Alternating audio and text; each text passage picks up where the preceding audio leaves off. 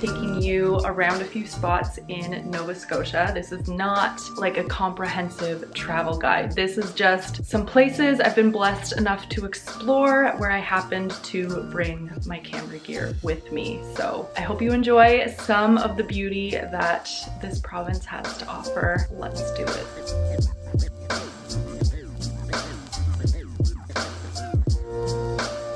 There is nothing like a visit out to Peggy's Cove. If you're in the area, then you definitely have to stop at Tom's Lobster Shack for a lobster roll. It is one of the best ones that I have had.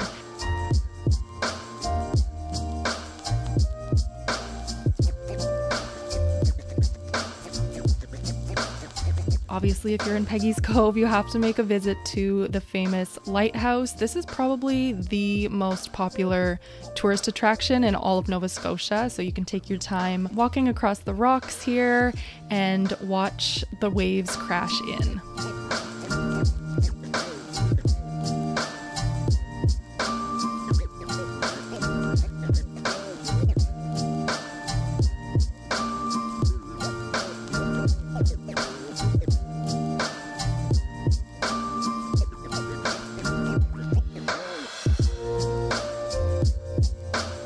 And before leaving for the day, of course, you know, another food stop is a must. And this is Shaw's Landing here. So it's a cute little restaurant that's on the water. So here we have seafood chowder and fresh mussels. Their seafood chowder is so good, and you can never beat Atlantic lobster.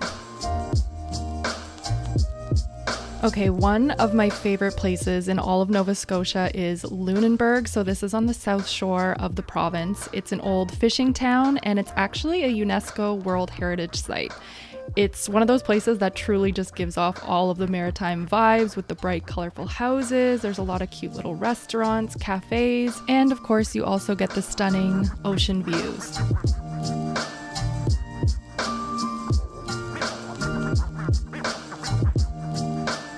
On this day here, I actually just popped into Number 9 Cafe, which is so cute on the interior and really good coffee and snacks.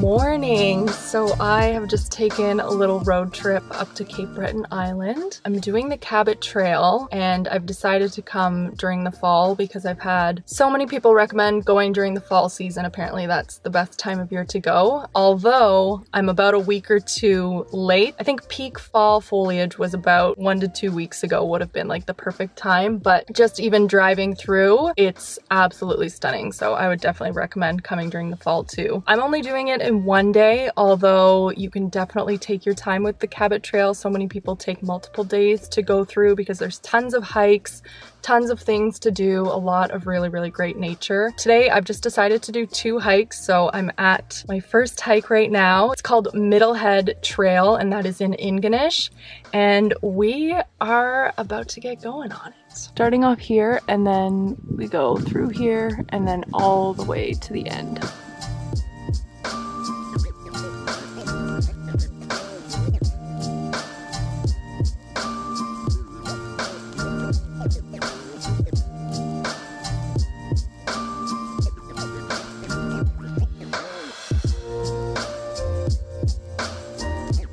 So I have made it to the end of Middlehead. It took me about an hour to get all the way to the end, but I was stopping a lot and like taking pictures, taking in the views. I also just shot some pretty epic drone footage from the point up here. So yeah, give yourself a little bit of time to soak it all up. It's absolutely stunning up here. So you can just take in the ocean view. Not a bad way to start your day off.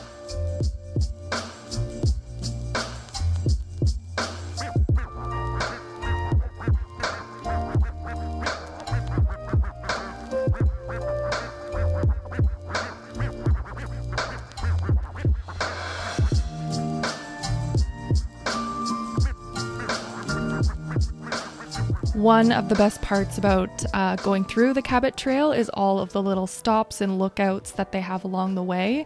I stopped at this lookout here, which I thought was absolutely stunning, really great views, and I just kind of soaked it up for a little bit. I actually ended up seeing 2 seals that were in the water, so that was pretty cool. And yeah, as you can see, you know, the colors were out in full force for the fall, even though I was a little bit too late. You can see there's a ton of bare trees, but there's also still, you know, a lot of that beautiful fall magic happening.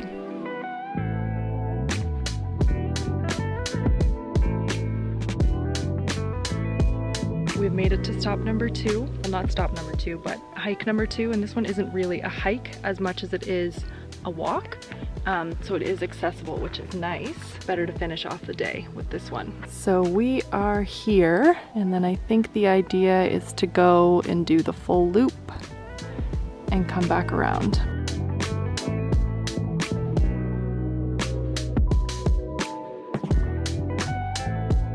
If you do visit the Cabot Trail, I definitely recommend the Skyline Trail. The views at the end of the boardwalk were honestly incredible.